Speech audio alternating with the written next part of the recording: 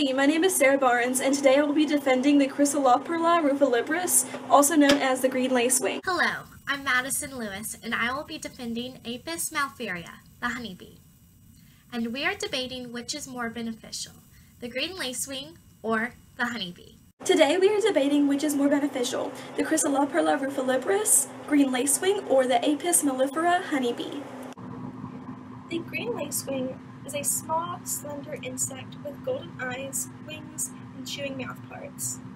Their green color helps them to camouflage themselves in the vegetation in which they live. Green lacewings are typically found in North America and have a lifespan of 1 to 3 months.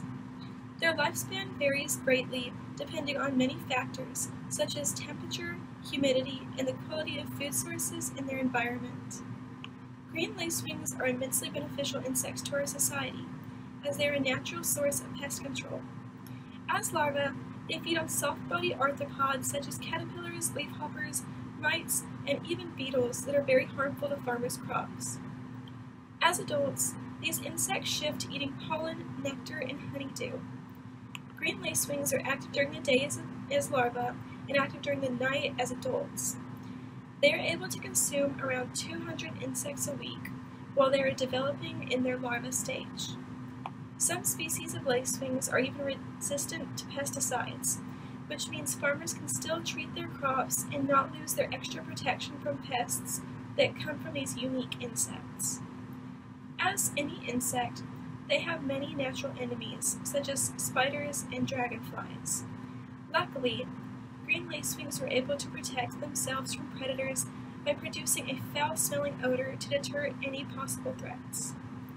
They go through complete metamorphosis, which means they start off as an egg, then they grow into a larva, and then a pupa before they reach their adult stage. These small, overlooked insects are so beneficial to our society that businesses have been developed to breed and supply them for farmers who have crops that are very high in value or importance. Honeybee is a small, round, fuzzy insect that can reach speeds of up to 15 miles per hour. The honeybee contributes nearly $20 billion to U.S. agriculture annually. Many crops depend on the honeybee greatly for pollination, such as almonds, blueberries, cherries, broccoli, and melons. Honeybees are unique pollinators because they actively seek out flowers with pollen, because both pollen and nectar are useful to the honeybees. Pollen is brought back to the hive and is used as a source of protein for bee larvae. Honeybees even have a specific structure called a pollen basket, designated for gathering pollen. Stiff hairs on the back of the bee's legs are used to brush pollen off of the bee's body and into the pollen basket.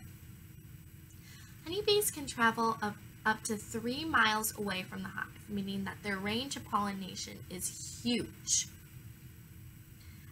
Another advantage of honeybees as agricultural pollinators is that their hives can easily be moved around to different areas in need of pollination.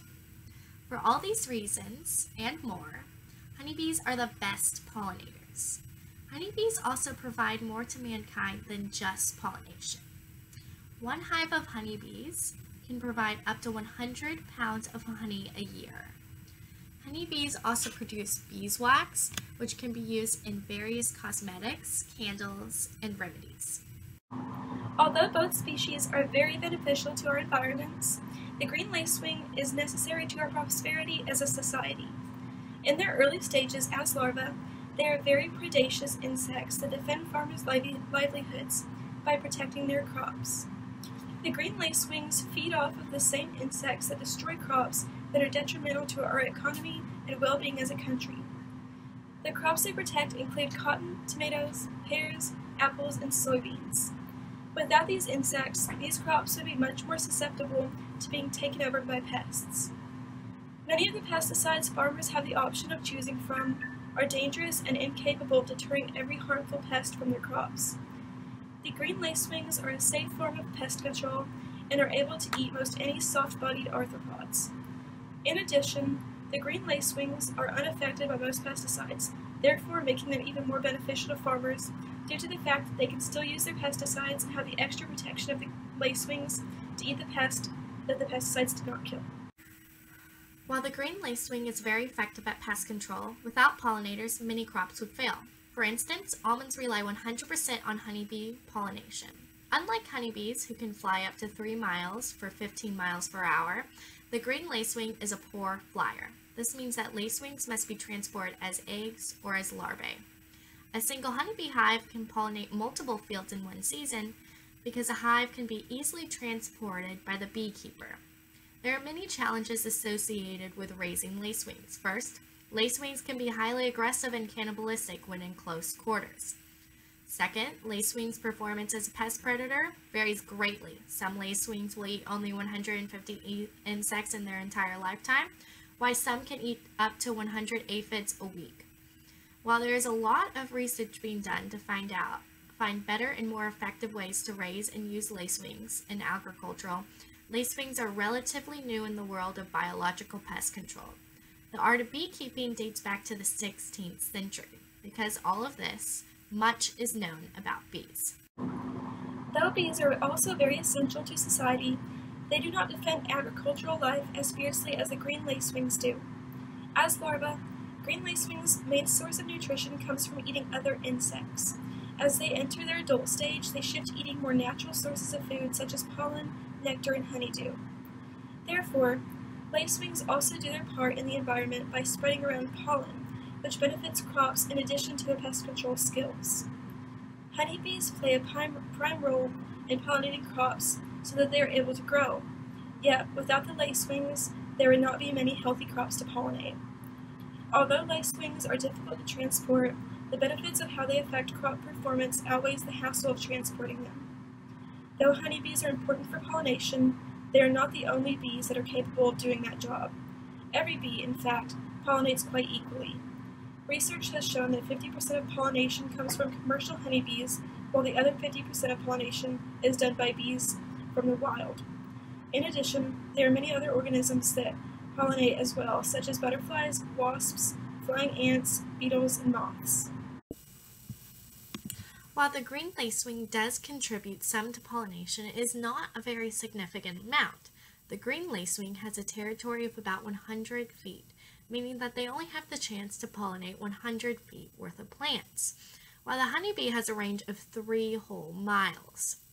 While many other plants and animals are pollinators, honeybees are arguably the best pollinators. 80% of fruits and vegetable seed crops in the U.S. are pollinated by honeybees. The lacewing also does not directly produce any products for human consumption, while the honeybee produces both honey and beeswax. The honey industry is worth more than 150 million. Honeybees also reproduce fast. The queen, who can live up to 5 years, produces around 2,000 eggs a day. Green lacewings only live for about 5 weeks, and during that time can only lay about 200 eggs. Honeybees' quick reproduction allows them to be effective pollinators. In conclusion, though both insects are necessary to the well-being of our environment, the green lacewing makes more of an impact in an area of our society where it cannot be replaced. As I stated earlier, there are many different insects that can do the same job of pollinating as a honeybee can, yet very few that are able to take the place of a green lacewing. Although these tiny green insects may look insignificant, they are able to do many jobs that other insects can only do one of. They are able to protect crops from pests, even when a pesticide is involved, and pollinate when they get to their later stages.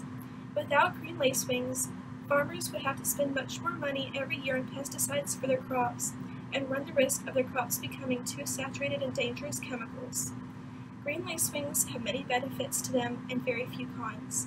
I believe my species is the most beneficial due to the fact that they are able to perform many different jobs within their lifetime and make the environment a better place with every one of them.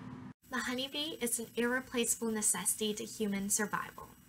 Honeybees feed the world by pollinating crops, wild plants, and by producing honey.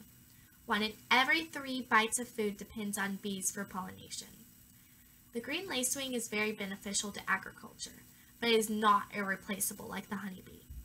Honeybees contribute $20 billion to the agricultural industry, and honeybees pollinate 70% of the crop species that feed 90% of the world. Without honeybees, there would be a massive shortage of food and an economic crisis. It is important to be aware of how essential honeybees are to our survival, because they are currently threatened by pesticides, disease, and habitat loss. Honeybees are the most beneficial, because without them, we would starve.